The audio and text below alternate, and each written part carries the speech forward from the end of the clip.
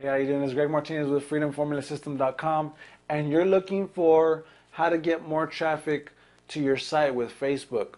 And so with that said, I'm going to give you a very core strategy that you can start using today inside of Facebook right now as soon as you get out this video. So you want to take action. You want to make sure you take some notes to what it is that I'm going to say in this video. So here's how it's going to go.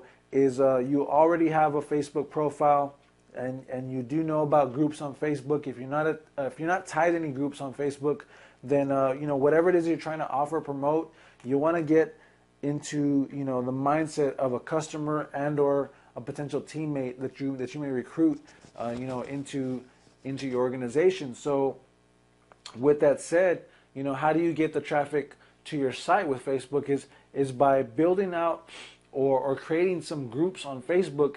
And it's real essential that you are a part of some mastermind groups on Facebook, that are people that are already engaged in your field, in your niche, in the category, the audience that you're trying to reach.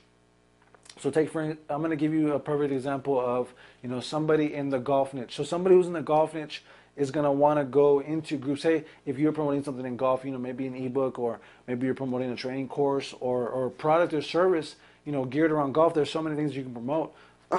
you would tap into groups on Facebook that already are golf related, right? So if you have people that know a whole lot of things about golf, you're going to want to go and pick their brain, right? You're going to want to get content from those people, those leaders, those people that you actually follow, people that are, sports figures or what have you, different companies out there that, deliver content already on golf, and go and create a group centered around, whatever keyword phrase or whatever sub niche of golf that you're trying to go after, right, for traffic. So if your blog or your website's, all about how to get a better swing for golf, then you go start getting content ideas from different places or different companies and different, maybe professionals or people that are in that sport, and you would follow whatever it is that they're already putting out, whatever content is out, and you go start to taking that information and you go make a Facebook group, and you start to invite people who are, after you followed people who are influential in the golf niche, you're going to actually see people that are going to be commenting on their Facebook page or different groups, that are already made on Facebook. And now you can go and promote inside of those groups to get people to come over to your group on Facebook. And from there, you can have your group set up to where your cover image and your profile image, when people click on them, they can get to a little description that you type out, right? Like a small mini post, basically telling people that you're glad to have them on your Facebook group, and to stay tuned into the group to get more ideas about maybe this swing that you're promoting or what have you, maybe a club or whatever it is that you're promoting. And if they want more information, they can go to your site, right? Or they can go to your lead capture page so that they can become a lead into your list, right?